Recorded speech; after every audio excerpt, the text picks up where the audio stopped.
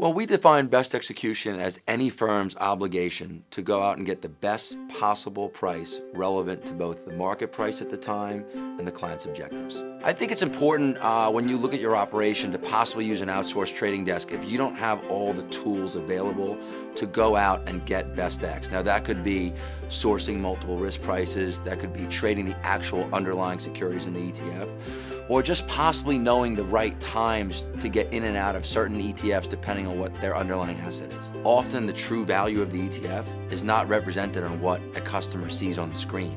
So when you can achieve a better price, that puts basis points back into the actual client's pockets.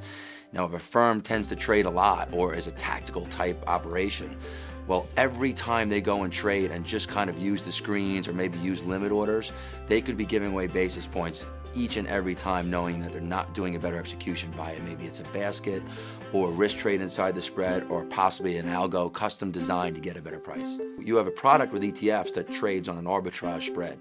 And if you're making those participants compete for the order flow, it generally gets rid of discretionary pricing, but also allows different viewpoints of liquidity to possibly see your price. It's no different than going to a car dealer and then telling that same car dealer, hey, I'm going to check the other Toyota dealer down the street.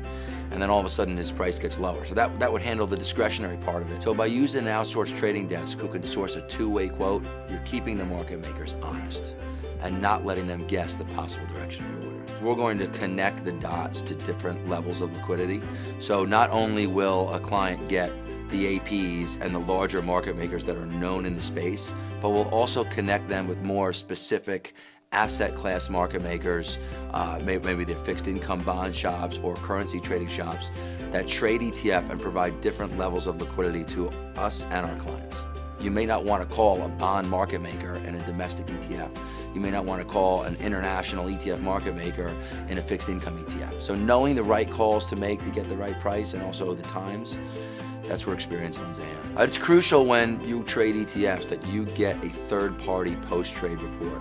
Why do we feel that's important? Because although there are several firms that can go out and do a good job and trade ETFs, including ourselves, we use third-party vendors because you want to make sure that the proof is there from a third party that we're going out and doing our job for our clients, and you as an FA can rest assured know that you're getting it for your clients. The beauty of the outsourced trading desk is that they use it when they need it. So in the average buy-ins of your fund and raising money, we will teach a firm how to do trades most efficiently themselves.